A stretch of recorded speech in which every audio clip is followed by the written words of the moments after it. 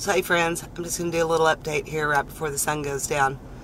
So on my whole experiment of urban boondocking, I decided the best way for me to handle this is to find the perfect place, a business, and ask permission. So that's what I did today.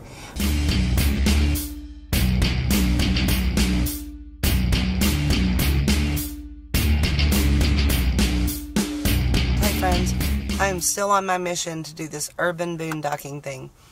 So, yeah, tonight I decided to try something different.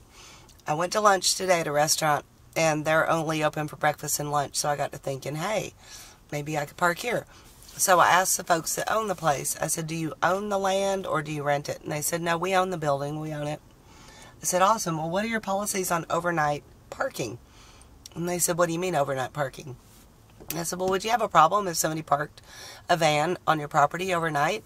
They said, no, not at all. In fact, the neighbors next door, it's like a plumbing service or something, they have a fleet of white vans, and a lot of times their folks will park on our property. Or their employees will just park over on our back lot, and then they'll get in the work van and go do their job. And I said, oh, okay, cool. So would you have a problem with a van parking here tonight? And they said, no, not at all. Feel free. So I am doing that. So I think I'll feel comfortable enough having permission like that. I don't think that I could sleep someplace if I didn't know it was okay. So I think that's been my hang up with all this.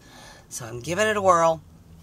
Okay, so I get here, it's almost dark, and there's a couple of cars parked over there. One of them's got its headlights on and one doesn't. I think both the people are in the car with headlights on, so I don't know what's going on with that, but I feel really weird, you know, pulling up next to them, going, hey, I'm here. So I guess I'll wait till they're done doing whatever they're doing and then go make myself at home. Anyway, I hope this is a wise idea. They said that nobody's cars ever get messed with, so that made me feel pretty good.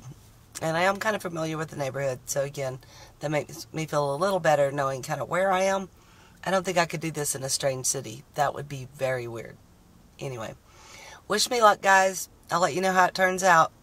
It's supposed to be in the upper 20s tonight, but I know I'll sleep warm here in Debake.